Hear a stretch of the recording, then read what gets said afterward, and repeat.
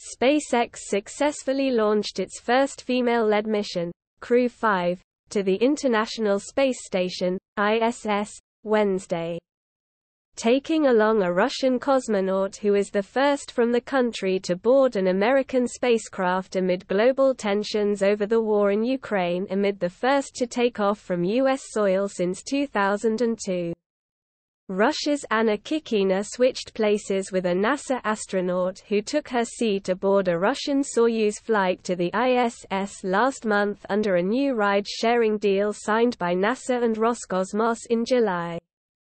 The 215-foot-tall Falcon 9 rocket ignited its 9 Merlin engines at 12:01 p.m., generating about 1.7 million pounds of thrust and shot off towards space.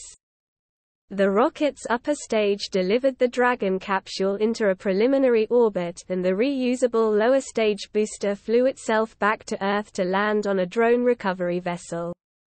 Godspeed Endurance. Cheers. Anna Kikina, left, an engineer by training. A SpaceX director on the ground congratulated the crew when the capsule successfully separated from the first stage. While October 3rd belongs to Mean Girls, October 5th will forever belong to Crew 5. Just read the instructions. Floating in the Atlantic Ocean. The mission, dubbed Crew 5, is the first to have a female commander, NASA's Nicole Ornapu-Mann, who is also the first indigenous woman to launch into space. Orbital laboratory some 250 miles above Earth.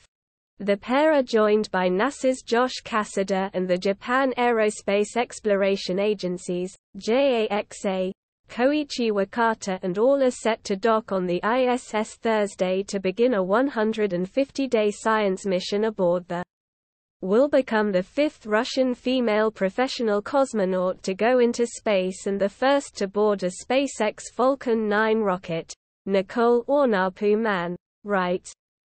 The first indigenous woman to ever launch into space and the first female to take the commander's seat of a SpaceX Crew Dragon. Earlier Wednesday, the crew conducted the pre-flight steps.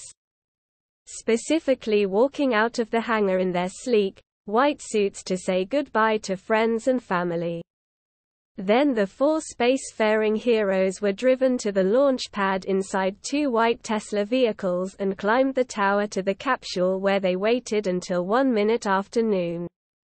Just like previous missions, Crew 5 brought along a plush toy to determine when they hit zero gravity and chose a plush Albert Einstein that was seen floating around inside the capsule. The addition is also a nod to Einstein's theory of relativity. "Woo! That was a smooth ride uphill," said Commander Mann on SpaceX's Dragon Endurance spacecraft.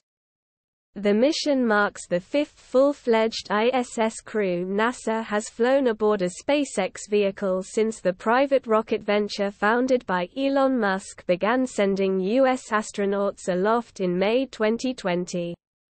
Which was nearly a decade since an American rocket launched. Kikina is the fifth Russian woman sent to space in a historically male-dominated cosmonaut corps. "In general, for me, it doesn't matter," she said in a recent interview, shrugging off the novelty of her Roscosmos stature. "But I realize the responsibility for it because I represent the people of my country." NASA Associate Administrator Kathy Lueders told reporters in a recent press conference. "When you each are flying others' crew members, you know that you have a huge responsibility that you're promising to the other country. At a working level, we really appreciated the constancy in the relationship, even during some really, really tough times geopolitically." Commander Mann, a Marine Corps colonel and a fighter pilot who flew combat missions in Iraq and Afghanistan, holds an engineering master's degree specializing in fluid mechanics.